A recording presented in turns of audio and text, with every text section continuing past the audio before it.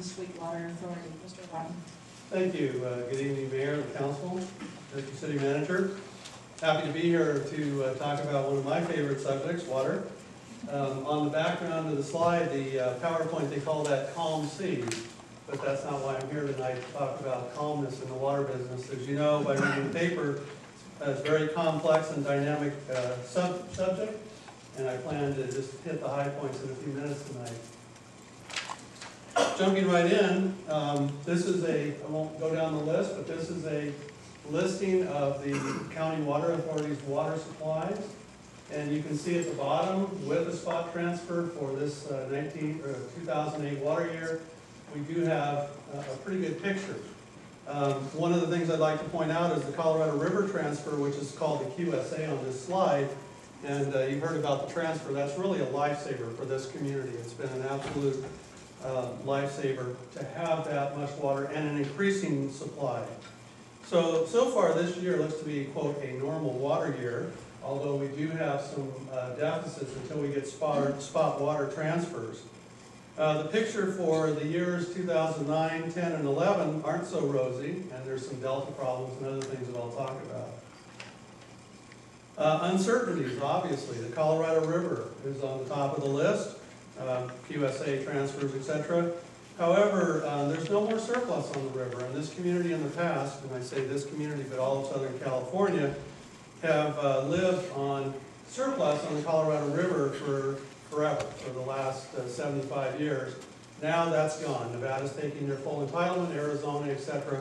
So we are very much constrained, and I don't have a lot of numbers and things here tonight because of the brevity of my comments. The Bay Delta, we're going to talk about that.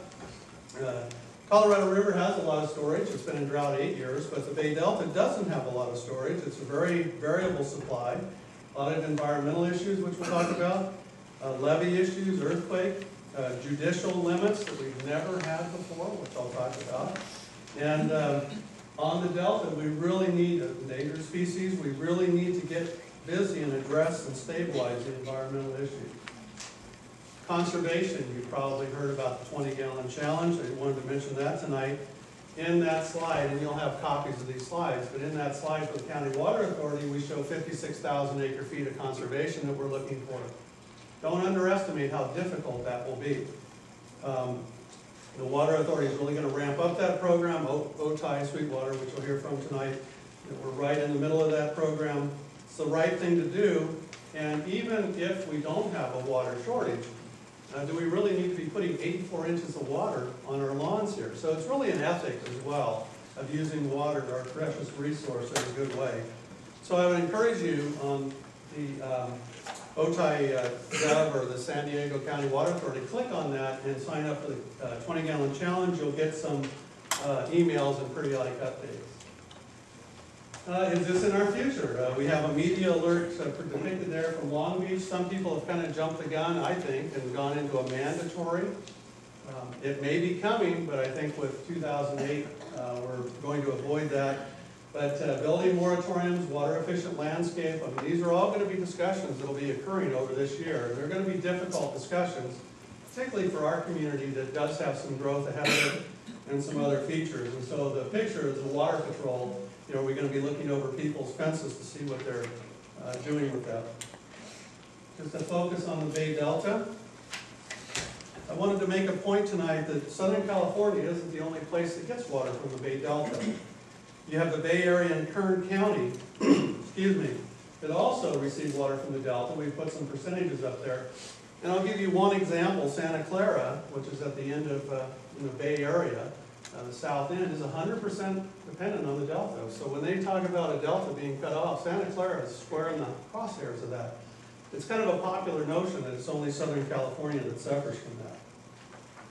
I wanted to just briefly show you this depiction of the California Bay Delta. You have the Sacramento River that comes through. At the bottom, you have the state water project pumps and the federal pumps, CVP pumps.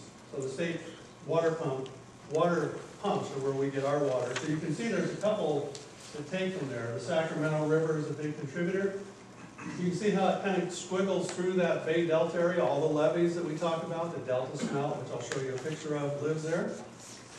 San Joaquin River comes in from the east. Less water quality. We have some water quality issues there, also some environmental issues. Sacramento River, the west delta, at certain times of the year and certain pumping, you start drawing water in from the Bay Delta or from the Bay Area, so you have some water quality issues. Again, issues with the delta smelt. Again, I apologize for skipping over this so quickly, but with the time allotted, I wanted to be sure to hit these high points. So all of these users that I depicted earlier have the same issues: environmental issues, the deficient canals, the levees, the political issues are right in the middle. I mean, it's just fraught with difficulties. And then, of course, the central canals when we're running those pumps where a lot of the water gets wrong. So you can see how complex or mixed up this system is, and why when we talk about some future bond issues, we're really looking for at around the delta or conveyance or whatever you want to call it. It used to be called peripheral canal. We don't call it that anymore. And the actual peripheral canal alignments aren't available, but it's some kind of a delta conveyance that we're looking for.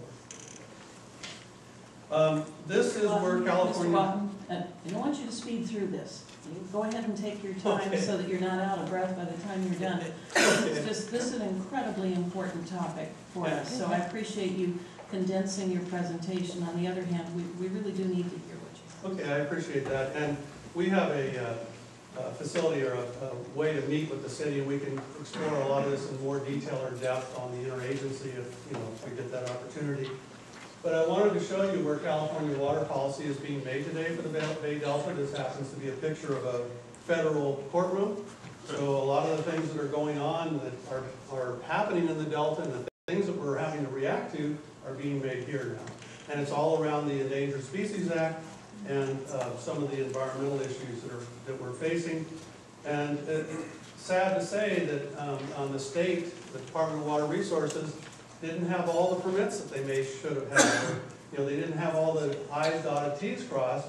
There's certain segments of interest groups that take you to federal court. You get called up short, and now we're facing a reduction.